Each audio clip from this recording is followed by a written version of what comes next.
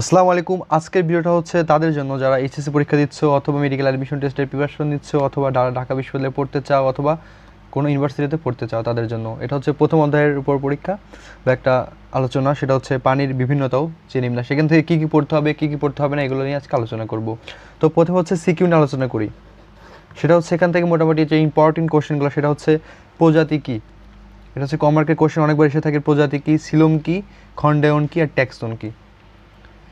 তো যারা এবার এইচএসসি দিচ্ছ বা যারা দিবা তাদের জন্য এই চ্যাপ্টারের কী কী কোশ্চেন পড়তে হবে এটা খুবই গুরুত্বপূর্ণ। সো আশা করি ফুল ভিডিওটা দেখবে এবং কিছু পর 2-3 মিনিট পরে হচ্ছে আমি অ্যাডমিশন টেস্টে কী কী আসে সেটা নিয়ে আলোচনা করবো এবং এমসিকিউতে কীভাবে ভালো করা যায় এই অধ্যায় থেকে।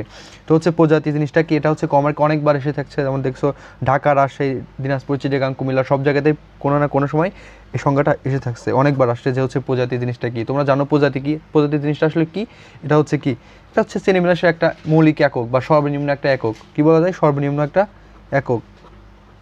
এটা কি প্রজাতি হচ্ছে শ্রেণীবিন্যাসের একটা একক যেটা কি সর্বনিম্ন এবং কি একটা মৌলিক একক। অনেক সময় এমসিকিউ দেয় যে সর্বনিম্ন একক কোনটি, সেটা হচ্ছে প্রজাতি। আচ্ছা, আরেকটা হচ্ছে সিলোম কি। তো সিলোম জিনিসটা কি তোমরা জানো, এটা এটা এমসিকিউ তো অনেক সময় এসে থাকে যে হচ্ছে সিলোম কি। সিলোম হচ্ছে তোমার কাদের থাকে, ঠিক আছে, এটা হচ্ছে তোমার কাদের থাকে বা এটা জিনিসটা কি। সিলোম কি এটা কমার্কে অনেকবার এসে থাকে, কমার্কে আসতে পারে। তো সিলোম হচ্ছে তোমার একটা দেহ গহ্বর, মানে কি একটা দেহ গহ্বর। সিলোম কি একটা দেহ গহ্বর। এটা কোথা থেকে উৎপন্ন লাভ করে, এটা হচ্ছে মেসোডাম। তোমরা জানো যারা ত্রিস্তরী তাদের হচ্ছে 3টে স্তর থাকে আর যারা দ্বিস্তরী তাদের থাকে 2টা স্তর। তো একটা স্তর নাম হচ্ছে মেসোডাম স্তর। তো এটা হচ্ছে মেসোডাম থেকে আসে এবং এটা এটা একটা দেহ গহ্বর যেটা কি আসে মেসোডাম থেকে আসে, ঠিক আছে। এই সংজ্ঞাটা অবশ্যই ভালোভাবে পড়বা। প্রজাতি কি, সিলোম কি, 2টা সংখ্যা লাগবে, খুবই খুবই ইম্পর্টেন্ট। আবার বলছি পরীক্ষা কিন্তু আসতে পারে।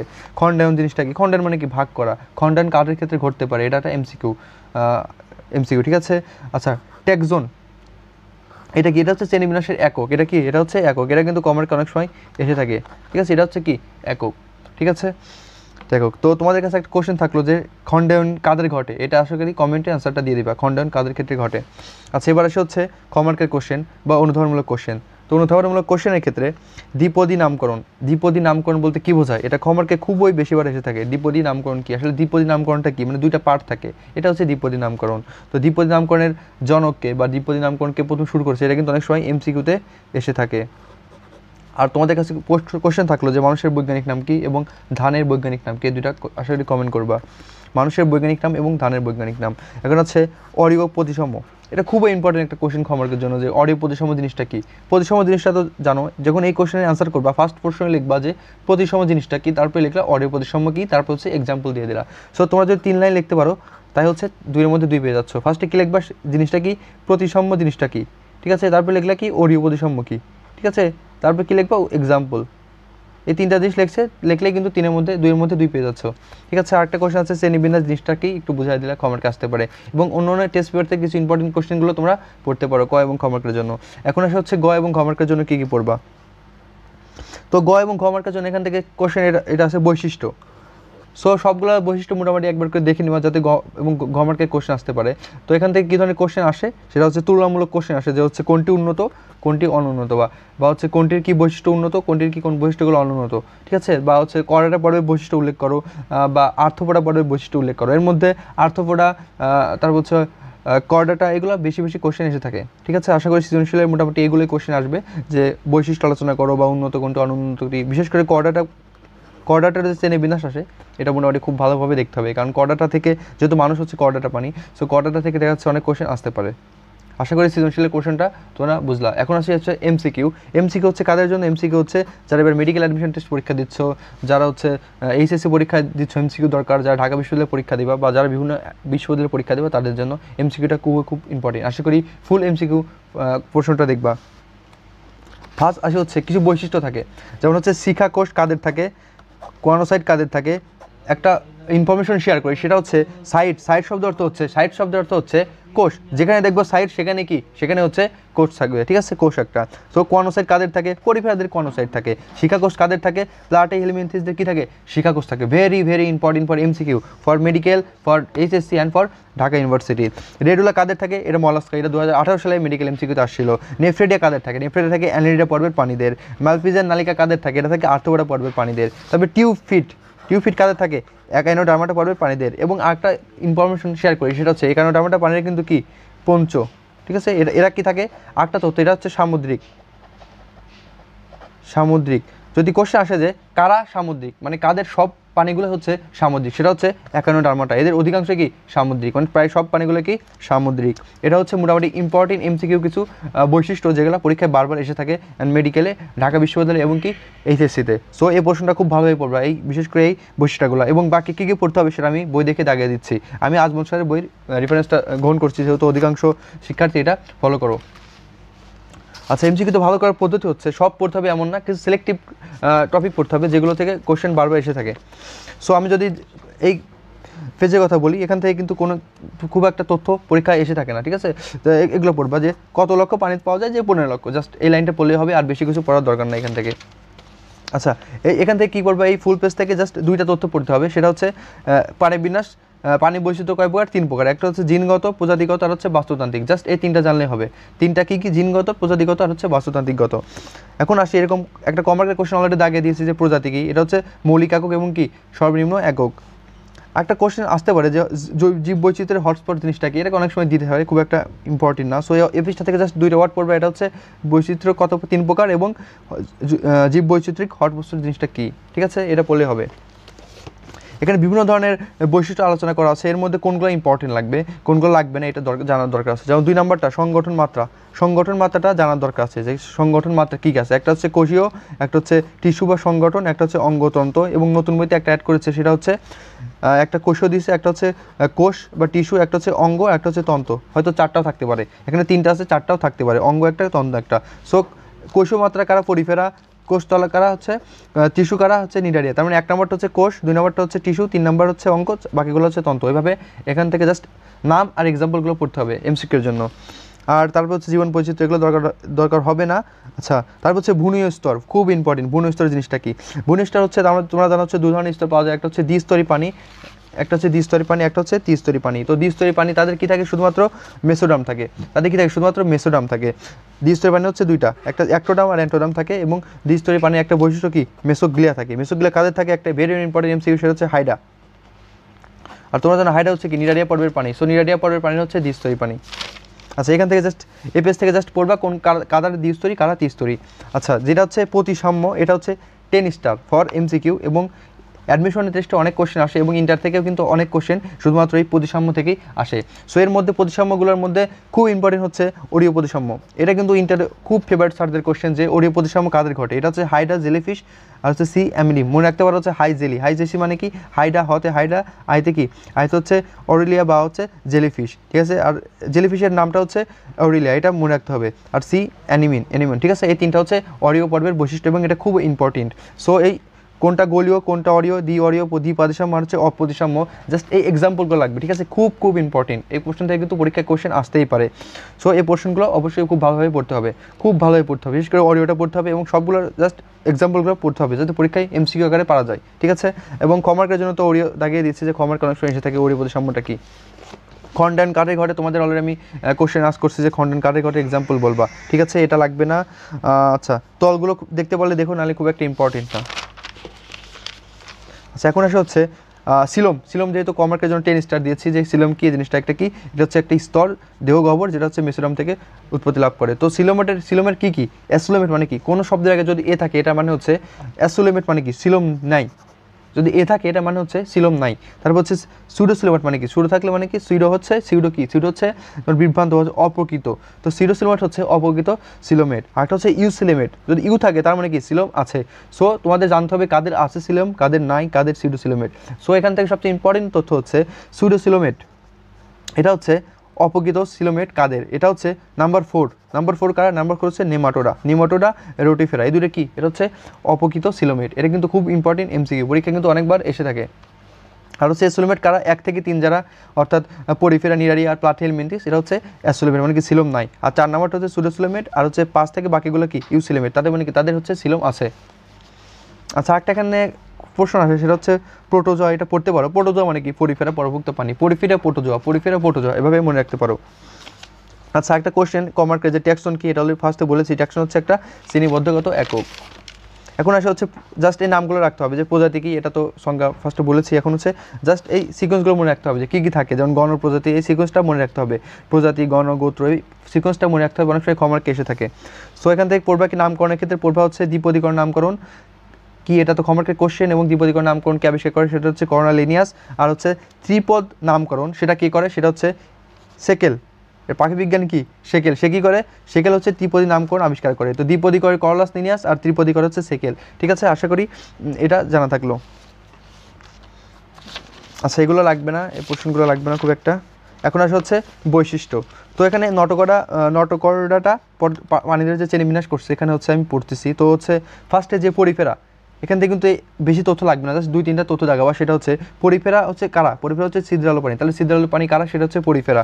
তারপর হচ্ছে তাহলে পরিফেরা কারা, ছিদ্রালো পানি। এখান থেকে কিছু বৈশিষ্ট্য আসে যেগুলো দাগাইতে হবে, যেমন কনোসাইট কাদের থাকে, কনোসাইট থাকে হচ্ছে পরিফেরা পর্বের প্রাণীদের। ঠিক আছে, যেমন হচ্ছে এটা দাগাইতে পারো যে কনোসাইট এবং অস্টিয়া, অস্টিয়া কাদের থাকে, এটা হচ্ছে কনোসাইট। আর তোমাদের বলেছিলাম যে কোষীয় মাত্রা পানি কারা, শুধুমাত্র পরিফেরা। সো ওই কনোসাইট পয়েন্টটা খুব ইম্পর্টেন্ট, এটা দাগাইতে পারো। কনোসাইট কাদের থাকে, এটা হচ্ছে পরিফেরা পর্বের প্রাণীদের। বৈশিষ্ট্যগুলো সব বলে মনে থাকবে না, আর একটা এক্সট্রা ইনফরমেশন অ্যাড করে নিতে পারো, সেটা হচ্ছে এরা হচ্ছে প্রাচীনতম। ঠিক আছে, তাহলে 2-3টা কোশ্চেন এখান থেকে পড়বা, যে ছিদ্রালো পানি কারা, পরিফেরা। ছিদ্রালো পানি, পোর মানে কি, পোর মানে ছিদ্র, তাহলে পোর, পরিফেরা কি, ছিদ্রালো, পরিফেরা ছিদ্রালো। এবং প্রাচীনতম পানি কারা, পরিফেরা। এবং কি কনোসাইট কাদের থাকে, পরিফেরা। এখন আসে হচ্ছে নিডারিয়া পর্বের পানি। তো নিডারিয়া থেকে 3টা কোশ্চেন পড়বা। ফার্স্ট হচ্ছে সমুদ্রের ফুল বলে কারা পরিচিত, এটা হচ্ছে নিডারিয়া। এবং এখান থেকে একটা কোশ্চেন পড়বা ভেরি ইম্পর্টেন্ট, সেটা হচ্ছে সিলেন্টেরন কি, এটা অবশ্যই ক্ষমার্কে এসে থাকে। সিলেন্টেরন জিনিসটা কি এবং এটা কাদের বৈশিষ্ট্য, এটা হচ্ছে নিডারিয়া পর্বের বৈশিষ্ট্য। এবং সিলেন্টেরনের উদাহরণ লাগবে, সেটা হচ্ছে হাইডা কি, হাইডা হচ্ছে নিডারিয়া পর্বের একটা পানি। সো এখান থেকে 2টা জিনিস লাগবে, যে সিলেন্টেরন কাদের থাকে এবং সমুদ্রের ফুল কারা পরিচিত। তারা হচ্ছে সমুদ্রের ফুল কারা, নিডারিয়া, এবং সিলেন্টেরন কাদের থাকে, এটা হচ্ছে নিডারিয়া। এই 2টা তথ্য অবশ্যই পড়তে হবে এখান থেকে। এরপর আসে হচ্ছে প্লাটিহেলমিনথিস। প্লাটিহেলমিনথিসের নাম কি হচ্ছে চ্যাপ্টাকৃমি। তো এরা হচ্ছে কি, এরা হচ্ছে প্রথম ত্রিস্তরী প্রাণী। এর আগে যারা ছিল যেমন সরলতম পানি ছিল প্রথম স্তর, তারপরে হচ্ছে দ্বিতীয় স্তর হচ্ছে নিডারিয়া, আর তৃতীয় স্তরের পানি হচ্ছে কি প্লাটিহেলমিনথিস। তো এখান থেকে কী লাগবে, এখান থেকে জাস্ট একটাই লাগবে, যে শিখাকোষ কাদের থাকে, ভেরি ভেরি ইম্পর্টেন্ট, 10 স্টার। এটা অনেকবার পরীক্ষা আসে, মেডিকেল অ্যাডমিশন টেস্টে আসছে, এমনকি ঢাকা ভার্সিটিতে আসছে, এমনকি HSC-তে আসে। এবং একটা উদাহরণ মনে রাখতে হবে, সেটা হচ্ছে এটা ভেড়ার যৌগিত কৃমির উদাহরণটা ফ্যাসিকুলাটা হেপাটিকা, এটার উদাহরণটা মনে রাখতে হবে। এবং শিখাকোষ কাদের থাকে, বা শিখাকোষের ইংলিশটা লাগবে ফ্লাম সেল, ফ্লাম সেল কাদের থাকে, এটা হচ্ছে প্লাটিহেলমিনথিস। এই 2টা খুব ইনফরমেশন তথ্য, ইম্পর্টেন্ট, এটা পরীক্ষা আসতে পারে। এরপরে হচ্ছে নেমাটোডা। নেমাটোডার বৈশিষ্ট্য জাস্ট একটা লাগবে, জাস্ট এদের যৌন দ্বিরূপতা দেখা যায়। ঠিক আছে, দ্বিরূপতা দেখা যায় হচ্ছে কাদের, নিডারিয়া, মানে হচ্ছে এদের আকারের উপর ডিপেন্ড না করে এরা যৌন দ্বিরূপতা প্রদর্শন করে থাকে। এটা কারা, এটা হচ্ছে নেমাটোডা। ঠিক আছে, এই একটা বলে হবে। আর নলের ভিতর নল কাদের দেখা যায়, নেমাটোডা, মনে রাখতে পারো জাস্ট। আচ্ছা, এখন হচ্ছে মলাস্কা। মলাস্কা পর্বের অপর নাম কি, এটা হচ্ছে কম্বোজ পানি। ঠিক আছে, এটা কি পানি, কম্বোজ পানি, এটা মনে রাখতে হবে। তারপর হচ্ছে এটা কি দ্বিতীয় বৃহত্তম পর্ব, এটা কি, এটা হচ্ছে দ্বিতীয় বৃহত্তম পর্ব, এটা মনে রাখতে হবে। ঠিক আছে, আর একটা মনে রাখতে হবে, সেটা হচ্ছে রেডুলা। রেডুলা কাদের থাকে, রেডুলা থাকে মলাস্কা পর্বের প্রাণীদের। এবং আরেকটা বৈশিষ্ট্য আছে, সেটা হচ্ছে হেমোসিল বা ম্যান্টল, মনে রাখতে হবে ম্যান্টল। ঠিক আছে, ম্যান্টল, রেডুলা, এই 2টো মনে রাখতে হবে। ম্যান্টল কাদের থাকে, রেডুলা কাদের থাকে, এবং দ্বিতীয় বৃহত্তম পর্ব কারা, এটা হচ্ছে মলাস্কা। এবং এটার উদাহরণটা মনে রাখতে পারো, যে অক্টোপাস, আমরা যে অক্টোপাসকে চিনি সেটা কি, সেটা হচ্ছে মলাস্কা। তবে পিলাগ্লোবোসা মানে কি, আপেল শামুক কি, এটা হচ্ছে পিলাগ্লোবোসা কি, মলাস্কা। এবং অক্টোপাস হচ্ছে মলাস্কা পর্বের প্রাণী। এখন এখান থেকে কি মনে রাখতে পারো, এখান থেকে জাস্ট একটা জিনিস মনে রাখবা, সেটা হচ্ছে ট্রোকোফের কাদের থাকে। ঠিক আছে, এটা হচ্ছে কি অ্যানেলিডা পরে প্রাণীদের কি থাকে, ট্রোকোফের এবং নিডারিয়া। এই 2টা পয়েন্ট মনে রাখলেই হবে। ঠিক আছে, 2টা পয়েন্ট মনে রাখলেই হবে। এটা হচ্ছে নিডারিয়া, এটা হচ্ছে ট্রোকোফের। আরেকটা জিনিস, সেটা হচ্ছে এদের রক্ত সংবহনতন্ত্র কিন্তু বৌদ্ধ প্রকৃতির। সো রক্ত সংবহনতন্ত্র বৌদ্ধ কাদের, অ্যানেলিডা। আবার হচ্ছে মলাস্কার হচ্ছে কি অর্ধমুক্ত, মনে রাখতে পারো, এরা হচ্ছে অর্ধমুক্ত, এরা হচ্ছে একদম বদ্ধ, মানে কি এদের রক্ত সংবহনতন্ত্র বদ্ধ ধরনের, এবং এদের নেফ্রেডিয়া থাকে, এবং এদের ট্রোকোফের থাকে। এই 3টা পয়েন্ট মনে রাখলেই হবে। আচ্ছা, এখন আসি সবচেয়ে ইম্পর্টেন্ট যেটা সৃজনশীলের জন্য, সেটা হচ্ছে আর্থ্রোপোডা বা সন্ধিপতি প্রাণী। এবং এদের কিন্তু হচ্ছে কি থাকে, এদের মালপিজার নালিকা থাকে। এদের কি থাকে, মালপিজার নালিকা, যেমন ঘাসফড়িং হচ্ছে মালপিজার নালিকা থাকে। এবং এদের রক্ত সংবহনতন্ত্র কি উন্মুক্ত, এদের রক্ত সংবহনতন্ত্র হচ্ছে উন্মুক্ত। এবং এদের কি থাকে, মালপিজার নালিকা থাকে। ঘাসফড়িংয়ের যে বৈশিষ্ট্যগুলো, সেটা কিন্তু আর্থ্রোপোডার প্রাণীদের মতোই বৈশিষ্ট্য। এটা হচ্ছে বৃহত্তম প্রাণী, মনে রাখতে হবে, এটা কি বৃহত্তম প্রাণী। এদের কি থাকে, মালপিজার নালিকা, এটা হচ্ছে রক্ত সংবহনতন্ত্র হচ্ছে উন্নত ধরনের। আচ্ছা, এটা হচ্ছে একানোডার্মাটা বা কন্ট্রোক ত্বক প্রাণী, মানে এদের ত্বক কি থাকে, কাটা থাকে। এটা হচ্ছে পঞ্চরীয় প্রতিসম, এটা কি পঞ্চরীয়, এবং একটা পয়েন্ট মনে রাখতে হবে, সেটা হচ্ছে টিউব ফিট কাদের থাকে, টিউব ফিট থাকে হচ্ছে বা পানি সংবহন তন্ত্র কাদের থাকে, টিউব ফিট থাকে হচ্ছে বা পানি সংবহন তন্ত্র, ভেরি ভেরি ইম্পর্টেন্ট পয়েন্ট, যে পানি সংবহন তন্ত্র বা টিউব ফিট কাদের থাকে, এটা হচ্ছে অ্যাকানোডার্মাটা বড় প্রাণীদের, এবং এদের সকল সদস্যই কি সামুদ্রিক। যদি কোশ্চেন আসে যে কাদের সকল সদস্য সামুদ্রিক, এটা হচ্ছে অ্যাকানোডার্মাটা। এখন আসে মোস্ট ইম্পর্টেন্ট, যেটা হচ্ছে করডাটা।